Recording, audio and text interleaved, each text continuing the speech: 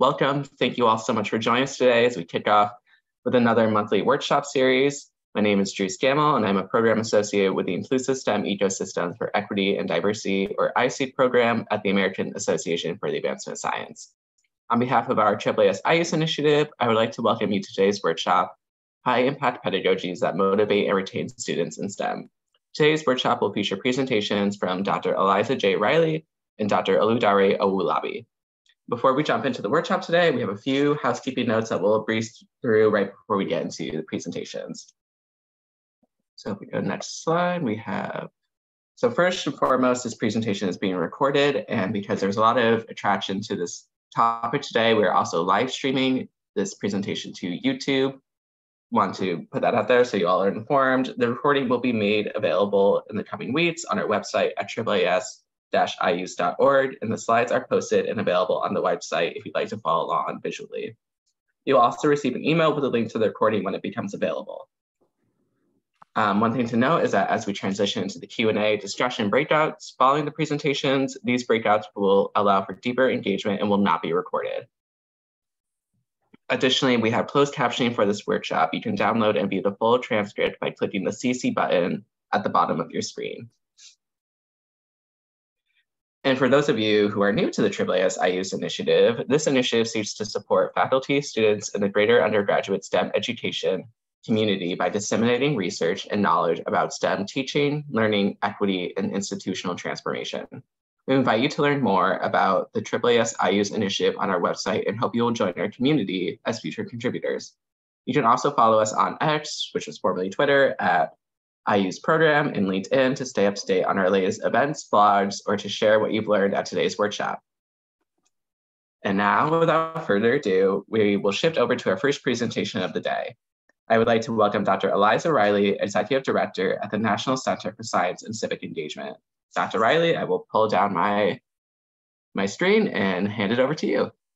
Great, thank you so much, Drew. And I'm going to now share my screen. Let's hope this works. No, sorry.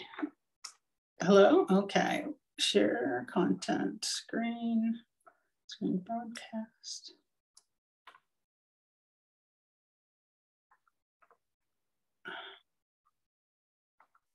Okay, does that work? Can people see? Looks good.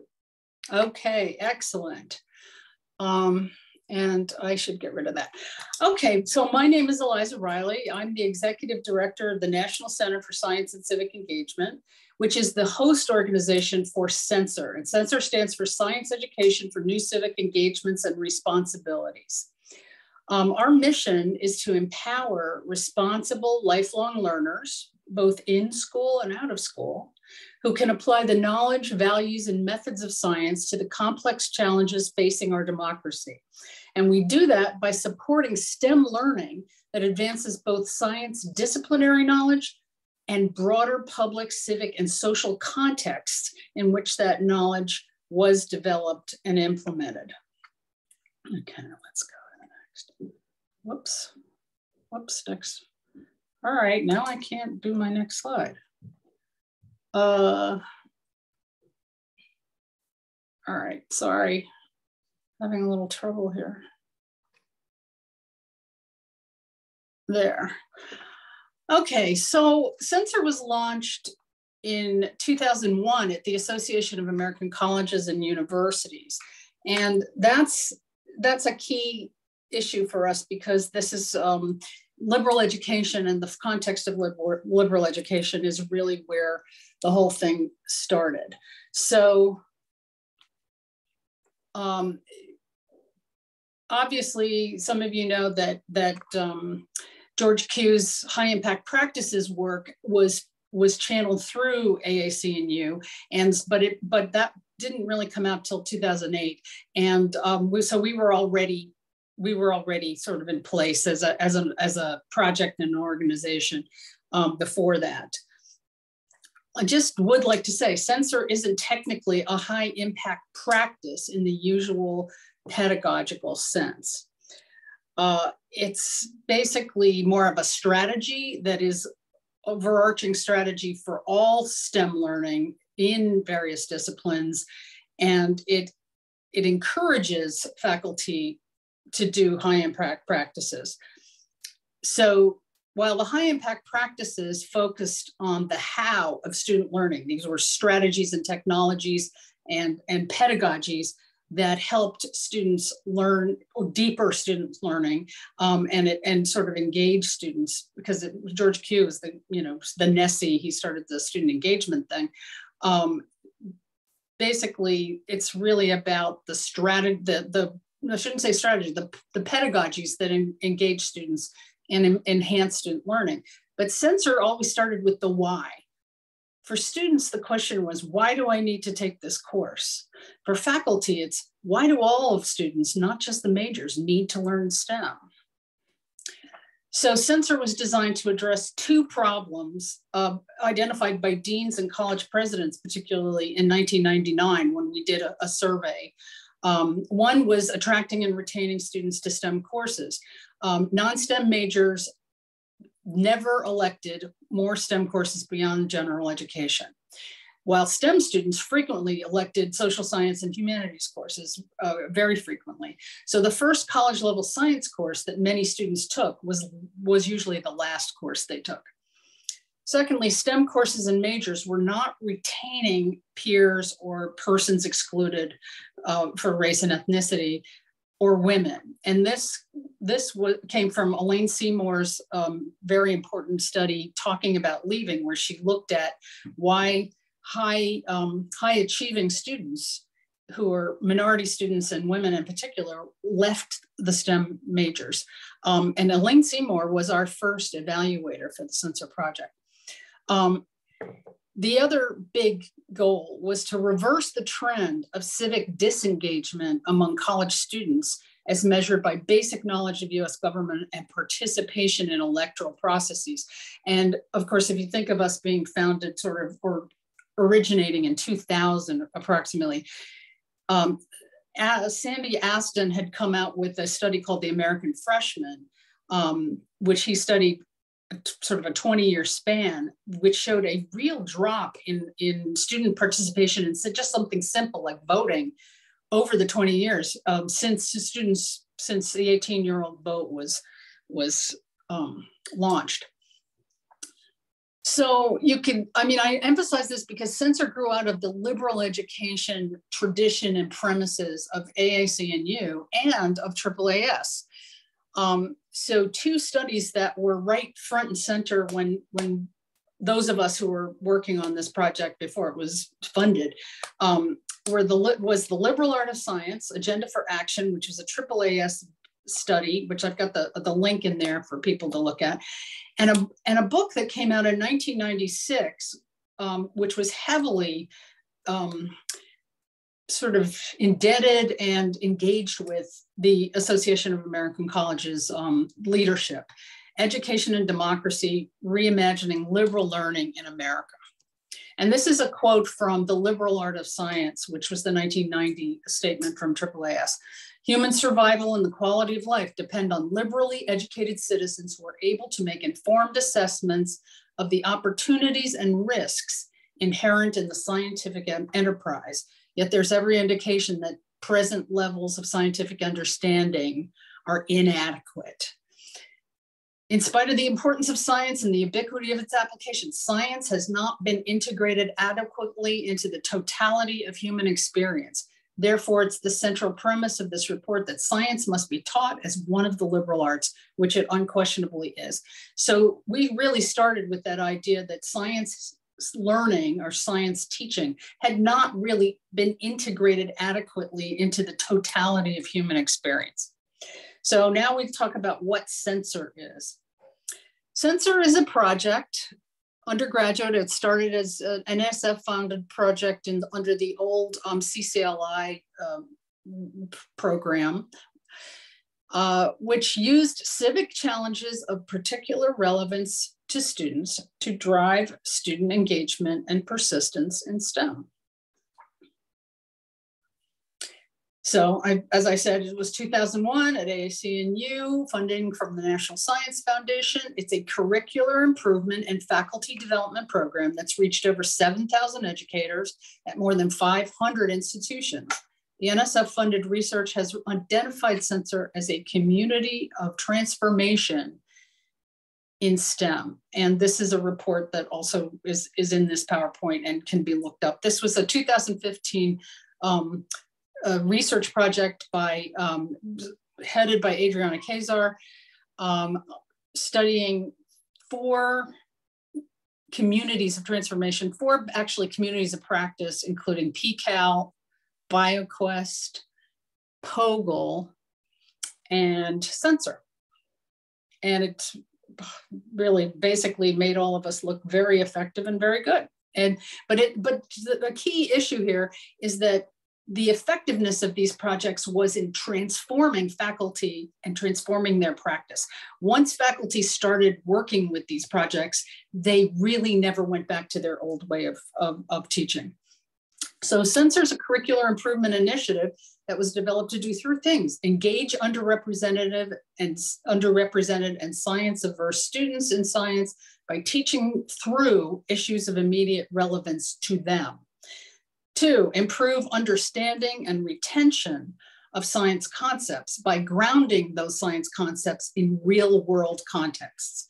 3, building civic confidence and capacity in students as evidence-based problem solvers and agents of change. SENCER approaches invite students to put scientific knowledge and scientific method to immediate use on matters of pressing interest to them. And at the top, you see this is SENCER ideal. So rather than having prescriptive pedagogies that we were trying to disseminate in advance, we had a set of ideals. The first one was putting scientific knowledge to immediate use on matters of pressing interest to students. SENCER courses explores the power of science to solve great problems, but also the limits of science to solve those problems by recognizing the complex political, social, cultural, and economic context in which science is practiced. SENCER regards learning as practical and engaged from the start, as opposed to an educational model that views the mind as a storage shed where abstract knowledge may be secreted for some unspecified potential use. So from 2001 to 2017, the primary vehicle for disseminating this strategy were model courses that taught STEM disciplinary content through real-world pressing civic challenges. And those courses were accompanied by intensive 5-day faculty development institutes and implementation support and mentoring in the year following the attendance at the institute. So it's important to know that SENCER evolved from a single course, and I've got a spelling mistake here, a single course that was at Rutgers University in the 1990s, when biomedical issues of HIV/AIDS, which was formerly Bio 172, a standard gen ed bio course, taught most of the conventional content of intro bio through a focus on HIV disease, which at this time, when you think about the 1990s, was a global crisis. Using a contemporary problem to organize the disciplinary content helped students learn and retain complex biological concepts while deepening their engagement with and understanding of an urgent public health challenge.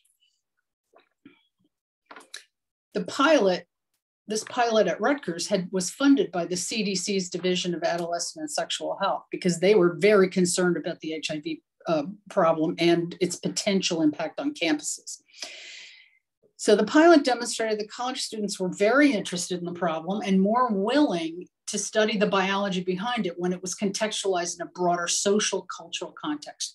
The NSF saw the potential of extending this approach to teaching STEM content to other disciplines and other unsolved civic challenges, and that's how SENCER was launched.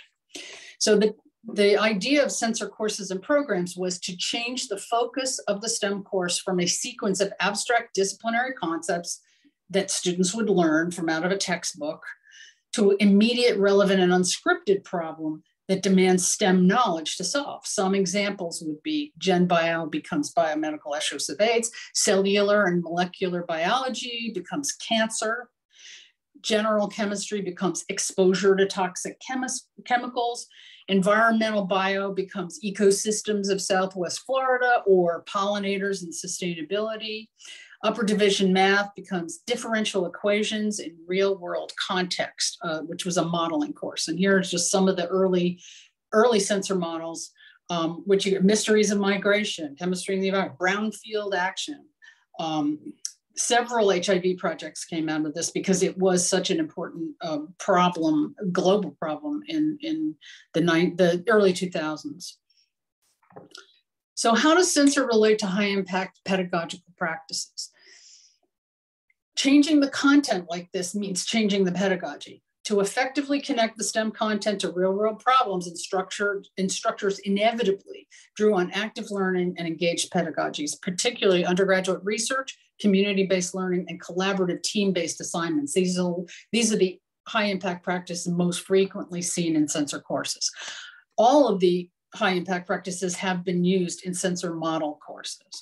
And I should remind people, the SENCER models were not intended to be adopted as is. They were designed to inspire and to offer examples to people who would then create their own courses, but it showed people that this is possible. You can teach a rigorous, high quality chemistry course through up the problem of toxicity, the problem of water quality, et cetera. SENCER is a major collaborator now with other STEM projects because we are compatible with other STEM strategies, et cetera. Right now, we're partnering with the Accelerating Systemic Change Network, which is ASCN. We have longstanding collaborations with POGLE, the peer-oriented guided inquiry learning, BioQuest Cubes. We've done several, we're a partner with them. We've done faculty mentor networks through them. CERC, which of course everybody does something with CERC. NIST, which is the National Institute for Scientific Teaching, and the Summer Institutes for Scientific Teaching, which was the the early Joe Handelsman project, which now is a 501c3. Pulse, the Partnership for Undergraduate Life Sciences Education. So we're partnering with all of those. So 23 years later, SENCER continues as new generations of faculty in all disciplines engage students in rigorous STEM learning through complex civic problems of deep relevance. Right now, and there's some wonderful SENCER participants who are in this meeting today, actually.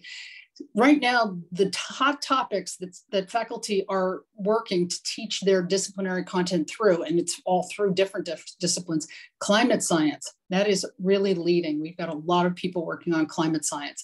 COVID and emerging diseases, when the COVID crisis hit, so many of our participants and our practitioners turned on a dime and started using COVID to teach their disciplinary knowledge, particularly in biology, but other disciplines as well. Mathematics, for example, in terms of statistics, et cetera. Mathematics and information technology of redlining, gerrymandering, questions of voting have been used by math professors and IT information technology and computer science faculty. Water quality is always a big question for SENCER faculty. Right now, we have quite a strain of researchers and teachers and faculty with their students looking at wastewater epidemiology, looking at COVID and polio as they emerge in wastewater. Green chemistry is a new project that we're getting involved with through one of our partners in Texas. Ecosystems and sustainability, always a big topic. So if you're interested in joining our network, the easy way to do it is to go to ncsce.wildapricot.org. That's a gateway website to all of our websites. We have multiple websites. And it's also a gateway to signing up for our newsletter or looking at the meetings that we have upcoming, et cetera. And so I have some questions for discussion, but we can save those for after the second presentation. And I will stop sharing now, if I can figure out how to do that. Stop share. Okay, stop share, I did it. Thank you so much, Dr. Reilly. That was fantastic and wonderful. Now we'll kick it over to our next speaker, Dr. Oludare Owolabi, who's the Associate Professor and Principal Investigator at Morgan State University. So Dr. Owolabi, over to you. Thank you very much for that kind introduction. And we're going to start. Let me make sure that we start here. And all right. Okay, one more thing to do here to ensure that everything is okay. All right.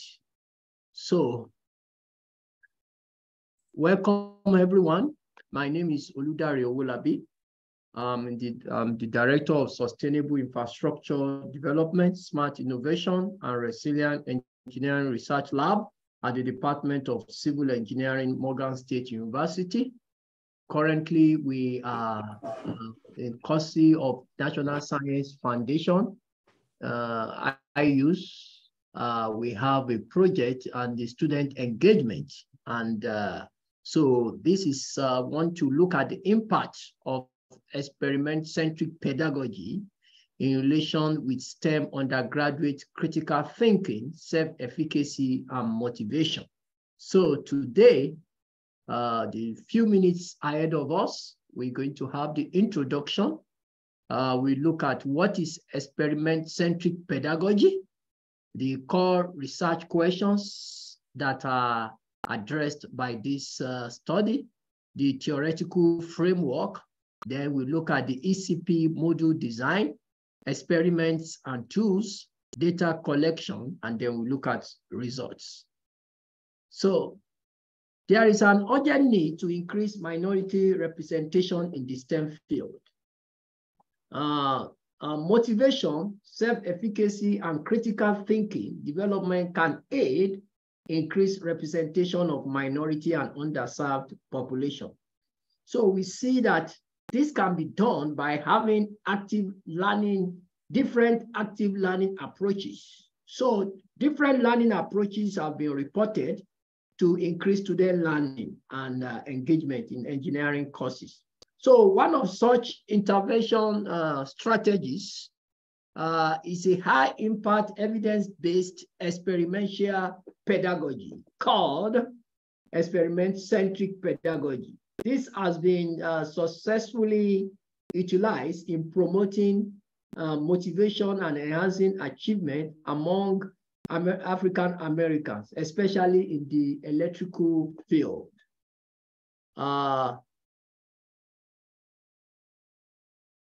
So what's so special about this pedagogy?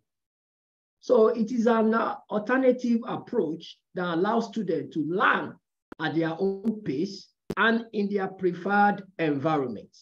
That is, they can, because this teaching techniques utilizes inexpensive, safe, and portable electronic instrumentation system. That is, it can be used anywhere in the classroom, for student demonstration, in the laboratory, or at home by students. So because it is cheap, it is just at the cost of a textbook, and it is portable. Actually, we could see when the COVID hit, it was the advantages of this experimental centric pedagogy was manifested, that we did not stop our implementation. We just shipped the kits to the students. So that's one of those uniqueness of this pedagogy. So the true integration of technology with the curriculum development allows students to learn through hands-on practices, experiential learning, and group work. That is to say, they can relate what is happening in the field to what they are learning. So like it was said, Initially, the goal of the ECP was to increase number of highly qualified and prepared African American engineers and all students to have a better understanding of technology and its role in STEM education and the policy associated with it. So some few years back, ECP was through the National Science Foundation across 13 HBCUs, but just for electrical and electronics engineering undergraduates. And they were able to develop ECP and well implemented. And according to Connor et al. 2017, these were some of the highlights of the result from the research. It yielded more positive outcomes like increased knowledge of instructional practices and associated outcomes, positive effect on prerequisite to learning like attitude, motivation, interest in learning, engineering, positive effect on immediate effective outcomes of learning, impact on recall, use for in-course problem solving and module-specific knowledge, potential impact on long-term outcome, transfer of skills to new content, new setting, and retention of problem solving. So it was utilized across 13 HBCUs, and it was supported by the National Science Foundation. It was also implemented. So now, to the best of our knowledge, we are the first now to now see that how can we diffuse to other STEM disciplines?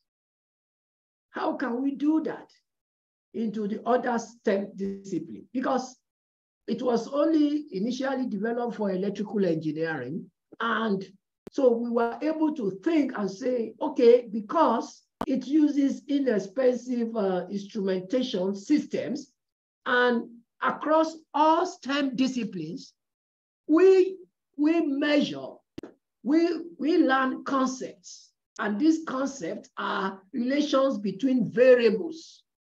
And these variables are quantifiable elements that can be measured. And most of the measurements that we do in STEM fields are used by electronic systems. In the medical fields, we use heart rate, pulse. All those measurements are electronic systems. So because of that, that's why we were able to now see how we can now diffuse it beyond the field of electrical engineering. So, which includes civil engineering. We have talked about electrical, electronics engineering, industrial engineering, transportation engineering, computer science, biology, physics, and chemistry.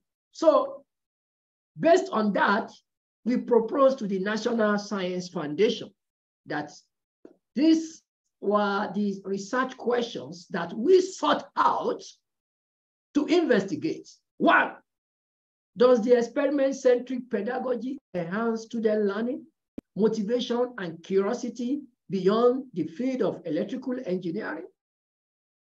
How do the different STEM fields integrate and customize the experimental-centric pedagogy to meet the learning objectives of coursework within their discipline? Does an experiment-centric pedagogy increase the engagement of undergraduate students in their STEM learning and lead to measurable and lasting learning gains? How does the implementation of the experimental-centric pedagogy impact student learning in the various STEM fields? So I want to, for those of you that are eager to start to implement this high impact pedagogy in their teaching styles, as you can see in this screen here, on the screen right now, learning entails 4 phases. And learning can commence in each of any of these 4 phases that we can visualize here. But traditionally, learning has been visualized to have commenced from math and science information phase. That is, talk of any concept that you want to teach. Maybe Hooke's law, for example.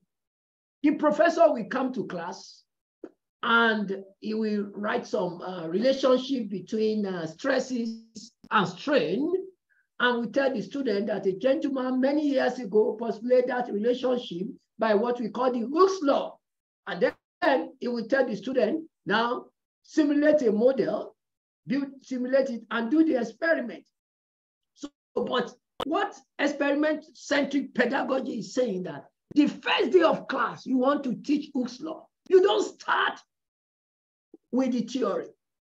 Just come to class, give the students some experiments that relate stresses and strain. They perform the experiment. The students are curious. The students are motivated.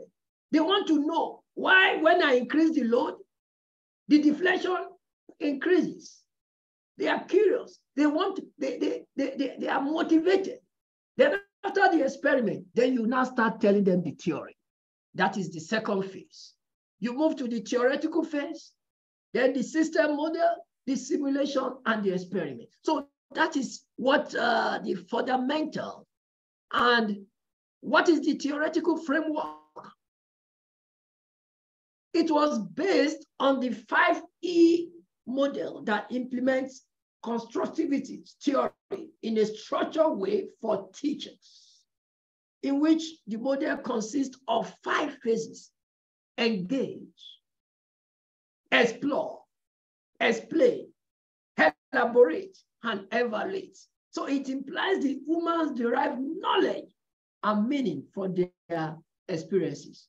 So students can reconcile new information with prior concept by comprehending and reflecting on the activities. Highly engaging, high impact. So for the ECP, we have, this is the module instructional design. So you identify concepts that are very abstract, that are difficult to understand. Then you create a module. So in that module, you have 5 segments in your instructional design. You have the information about the module, that is the module title, then placement within your curriculum, which is your primary or secondary audience, the standards, or for those of us in engineering, we have the ABET outcomes that you want the student to learn, maybe ability to perform experiments, or ability to interpret or apply maths and science. So then the prerequisites and the context. Then you have the purpose of the model. Then you have the questions, then the module objectives, then the instructional process, well articulated, materials needed, the procedures, the formative assessment, the summative assessment, the differential instruction, and the alternate plans, and then reflection. So that is basically the ECP module instructional design.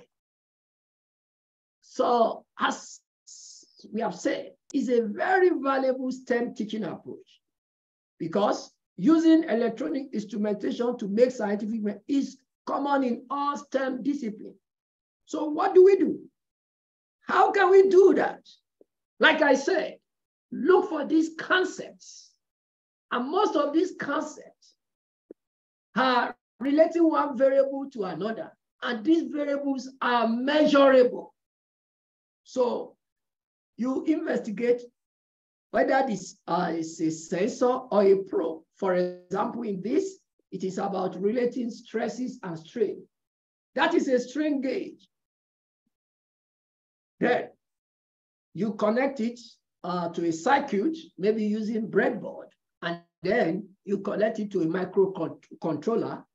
It can either be ADLM 2000, Arduino, just for signal conditioning and for processing the data. And then you have the display by which students can now see how, if you increase the load or oxygen demand or light, whichever variable that you are trying to investigate. And then you can also have it through the data logging.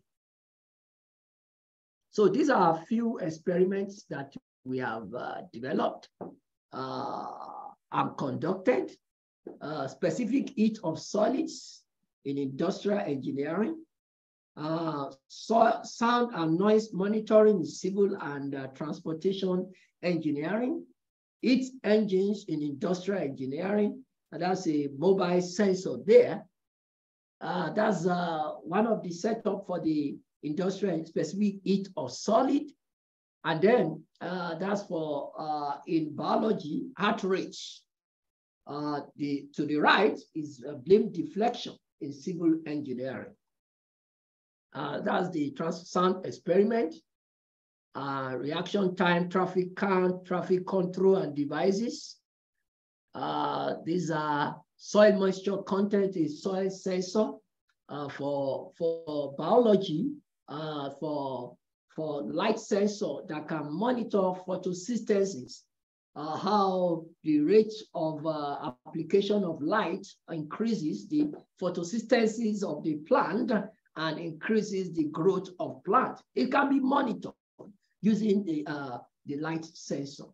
So in physics too, did some other experiment, and from spring, we started the implementation in spring. It's still at the fourth year right now, but so far, number of students imparted from spring 2020 to spring 2022, we are still gathering the data for this year. So in biology, 4 courses, number of faculty, so we have imparted close about 2,000 students. A majority are from minority African, they are African Americans. So, and that's been very, very, we're going to look at some of the design. So what do we do? The research design. So there's a pre and post test design, a mixed method, quantitative and qualitative. So we normally had workshops where we would train the faculty and the graduate trainees in how to implement, collect data, and do classroom observation, module selection, curriculum development. So now we have to collect the data. So we administered pre and post survey using a validated instrument called the Motivated Learning Strategy Questionnaire, which was adopted for collecting learners' self-reported motivation and learning strategies. So the instrument has soft skills that are used for collecting their soft skills, intrinsic and extrinsic motivation, task value, test anxiety, peer learning and collaboration, expectancy components, metacognition, and critical thinking. So what we do is before and after we administer this questionnaire and see, some of them are from Likert scale 1 to 7, and see what is the gain and skill adapted before and after the implementation. And then another thing is we introduce classroom observation protocol for undergraduate STEM students, developed by Steve et al. In 2013, which measures faculty effectiveness rubrics, virtual and face-to-face. So that instructors and the teaching practices they employ play a critical role in improving student learning in college courses. So to facilitate this process, Tim Smith et al. Introduced a new classroom observation protocol, known as the Classroom Observation Protocol for Undergraduate STEM or couples, was developed, and the protocol allows STEM faculty after a short 1.5 hour training period to reliably characterize how the faculty and students are spending their time in the classroom. So there are different attributes. What are the students doing? What is the instructor doing during the 50-minute period? So we have what we do, the observer will go to the class and start every two minutes, what are the students doing? What is the instructor doing? So these are some of the attributes. Listening to the instructor, student asks a question, individual thinking, presentation, then instructor, lecturing, real-time writing on the board, asking a clicker question, listening to and answering student question with entire class listening, showing or conducting a demo. So these are some of those things that and waiting when there is an opportunity for an instructor.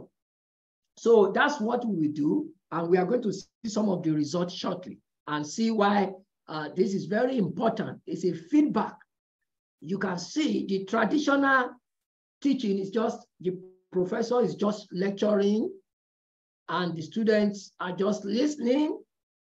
And you can imagine during the COVID-19, when we all went to Zoom, you don't know, the student will not turn on their camera. So how do you know that you are effectively engaging the student?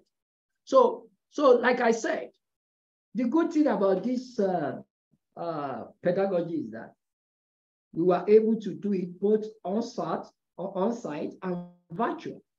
The picture below, that's where you see students in the industrial engineering during COVID, during the experiment from their homes. The kits were shipped to them, and the instructor too was in his house. So that's the good thing about the experiment-centric pedagogy. As was mentioned, we had in 7 disciplines. So what we did was to look at concepts in each of these disciplines and courses where ECP will be implemented. For example, civil engineering, concept of vibration of civil engineering systems, bridge vibration, bending of the cantilever. These were those courses. Then computer science, computer architecture, digital designing, computer logic.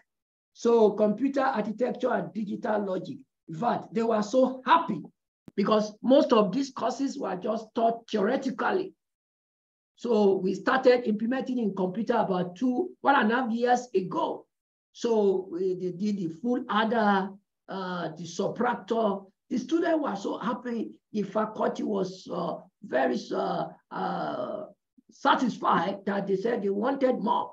So physics and engineering, physics, chemistry, electrolysis, analytical chemistry, exothermic and reaction, and then biology, biocells, oxygen cell, photosynthesis, industrial engineering, heat exchange, transportation system. So these were the concepts, these were the courses, and these were the disciplines.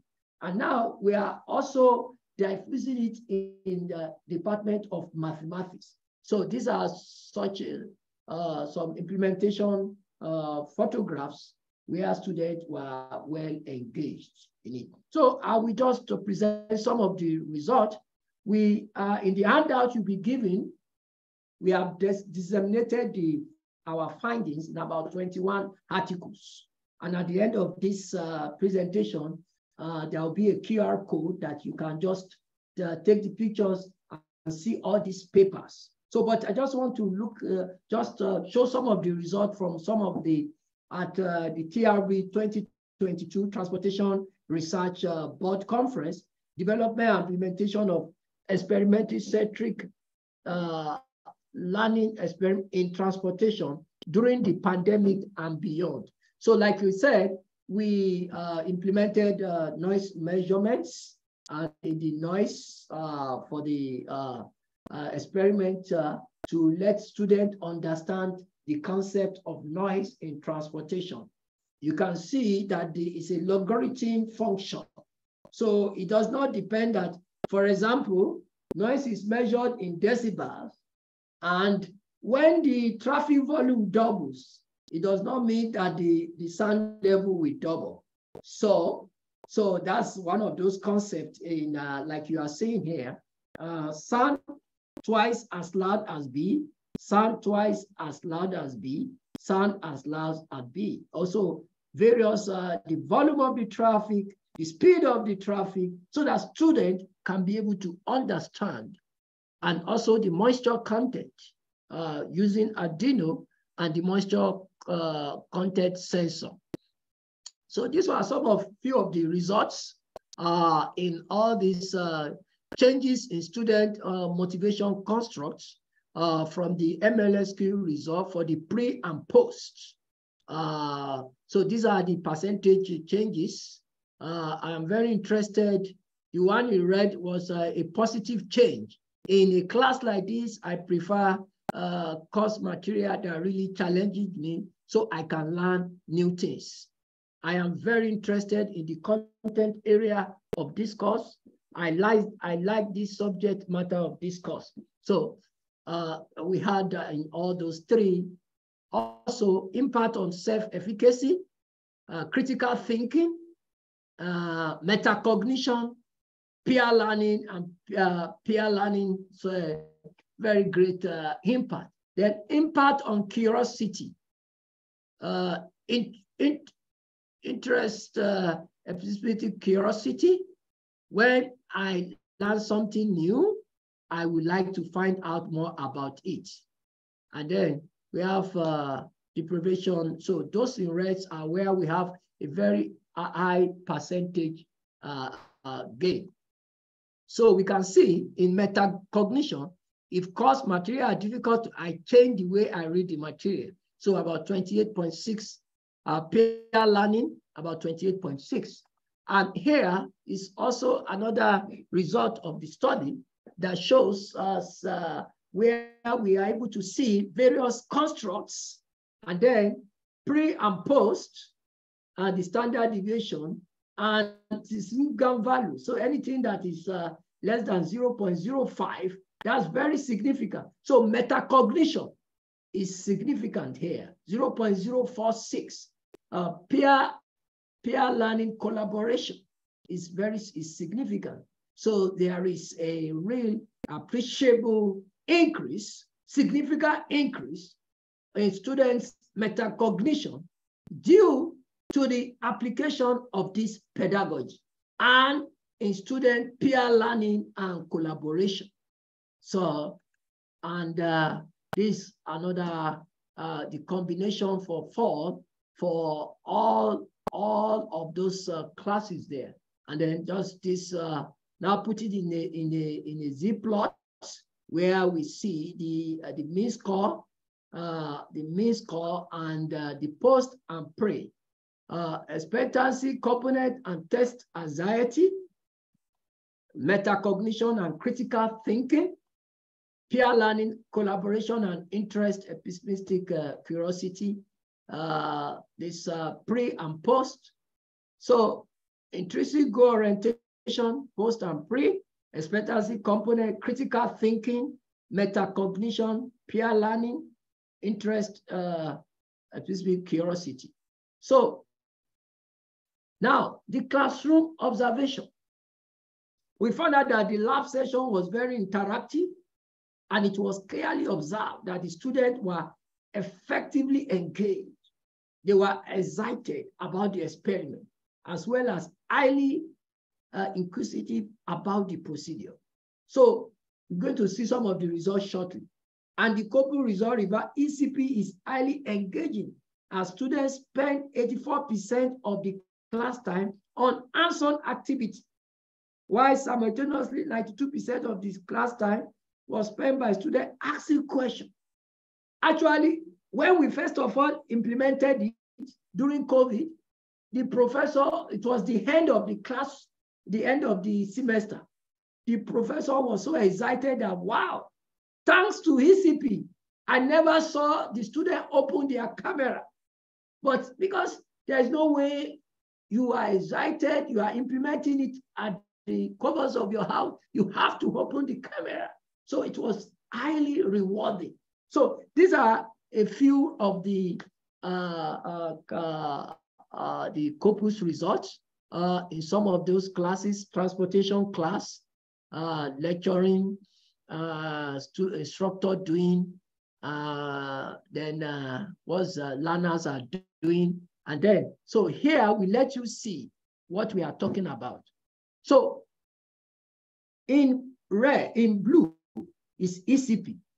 In orange is non-ECP, because we observed the class when ECP was implemented and when ECP was not implemented, like the traditional classroom. You can see here, during that period, 96% of the students are listening. But do you know whether they are listening or not?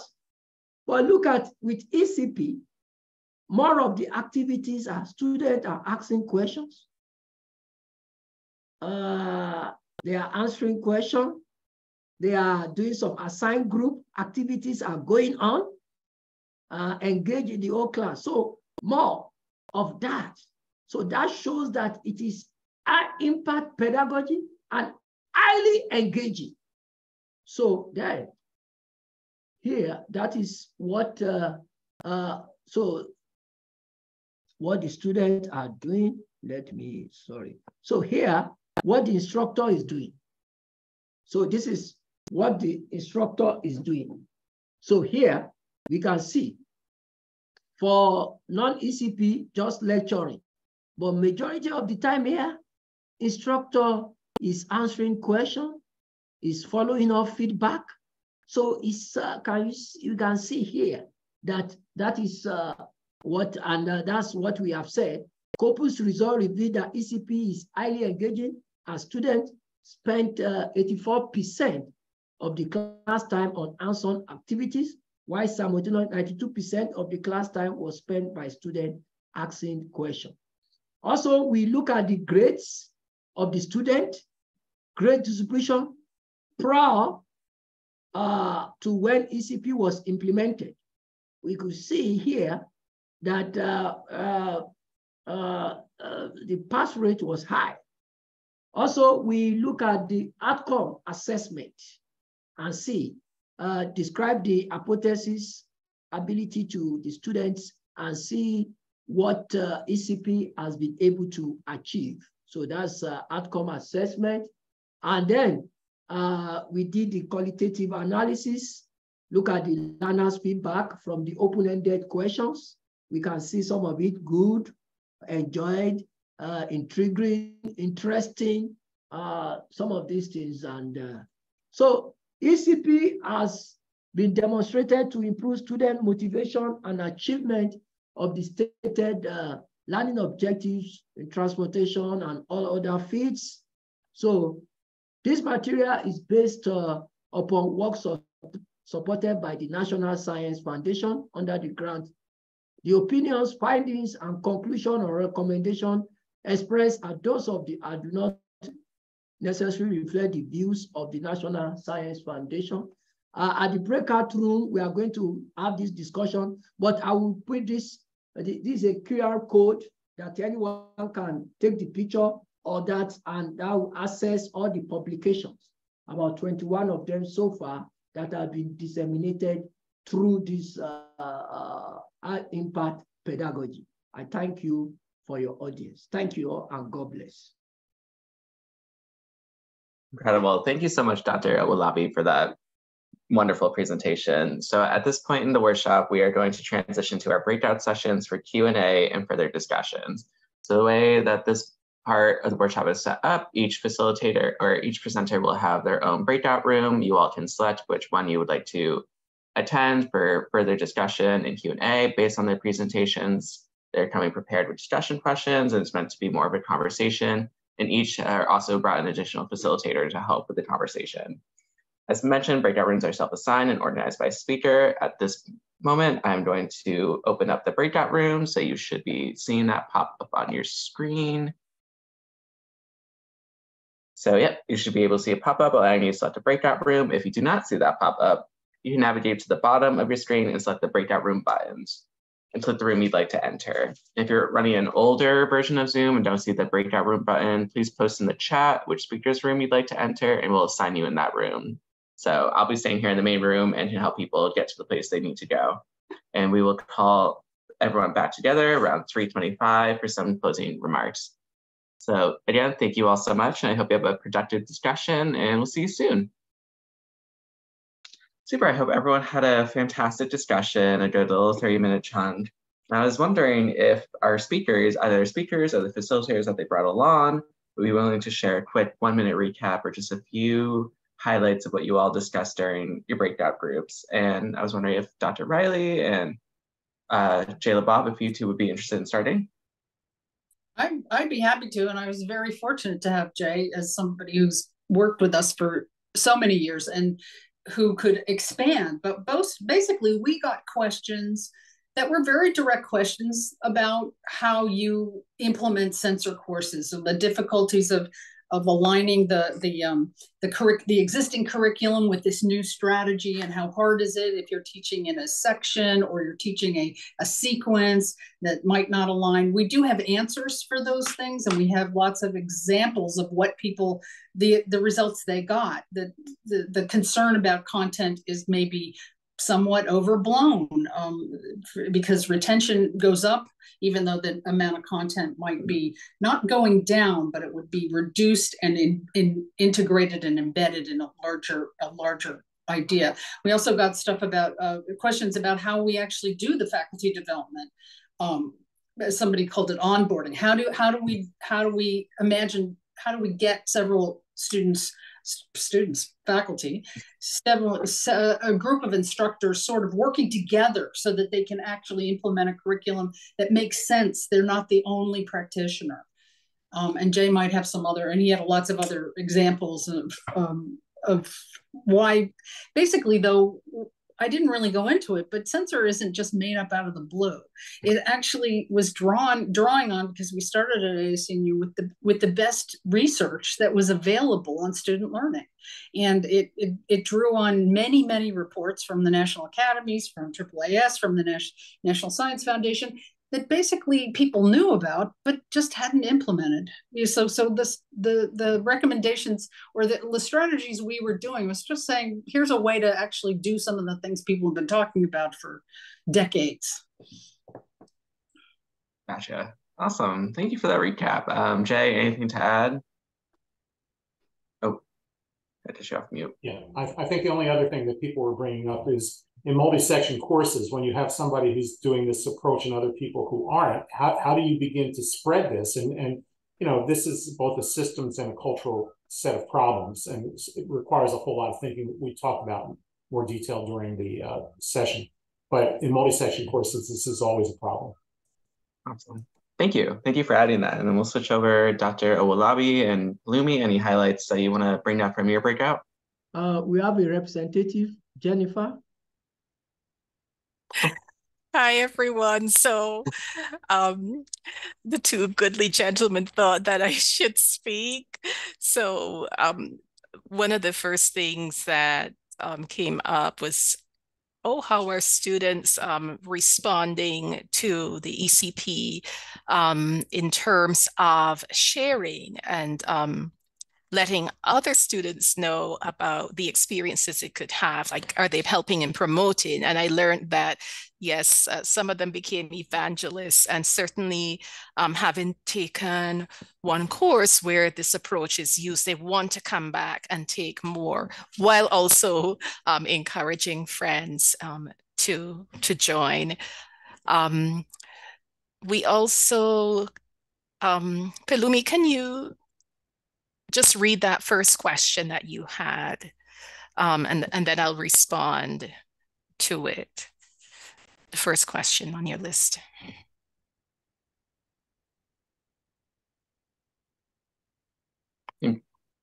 Palumi, you need to go off mute.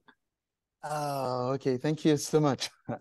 So the first question was centered on how do you think we can adopt ECP in building the work? Oh, that was the second question. The second one was how to build, use ECP to build a workforce pipeline. That was the second question. The first was centered on, I think I'm trying to grab the screen on it now.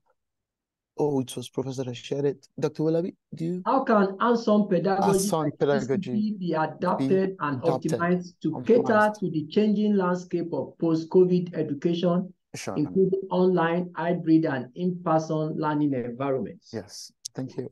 Yeah, so somehow finding myself being the person on the spot in the breakout room, I shared that I thought, you know, coming together among the scientists, the people in education, folks in, you know, centers for teaching and learning, including well, here we call them digital learning staff, like putting our heads together. But I think there's also a piece in terms of scaling up that folks in higher admin need to help out with, like in terms of the funding.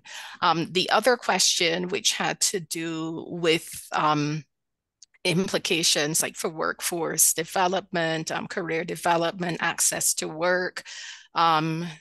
I'm interested in that too, because I used to be a career counselor. And so I thought that making visible the richness that's happening in these classes in terms of authentic learning, and perhaps that might involve career counselors and others in such units that do a lot of outreach with industry. You know, it could be a collaborative effort to make this visible. And then also I was thinking that based on the fact that the students are doing a lot of rich work, that's hands-on, but also doing this metacognitive work, perhaps developing e-portfolios and so on, being encouraged to do that, but equally also the institution making or departments making this rich work visible to the hiring community, so to speak. Great. Thank you so much, Jennifer. I appreciate you coming up on the spot to contribute there. I see we're running just a few minutes over, but I want to, Palumi or Dr. Owolabi, any thoughts you'd like to add before we transition to some closing remarks? Yes, it's just, I'm so excited and delighted to have this opportunity to disseminate what ECP has been. It's all about engaging the students so that everybody can learn STEM, you know, and I wish that this can be brought down to starting from the elementary level so that we can have a very diversified STEM pipeline that will come into the university. So hands-on learning is very, very crucial. Thank you all and God bless. I echo that. It was a really great opportunity, and it was wonderful to meet some of the people in a smaller setting in the breakouts and to get those questions. And of course, you know, I think our contact information should be available. Drew, is it easy to see our emails and stuff like that? Mm-hmm. Yep, we can. Okay. Yep, if people feel free to drop it in the chat if you'd like to, if you're comfortable with that. And then we can also be sure to include it on the workshop page, which I saw a question in the, or I saw something in the chat that asked about discussion questions. Both the presenters include their discussion questions in the slides. So we have the full slide deck from today that's available online on the workshop page. So you'll be able to find the discussion questions there. Great, and if you would update mine, because I've added a couple of slides and somebody asked me why it wasn't on the one that's on the thing. So yeah, I just added a page of some resources that people were looking for. But yeah, I embedded our sort of membership interface website into the slide deck. So you just have to click on it.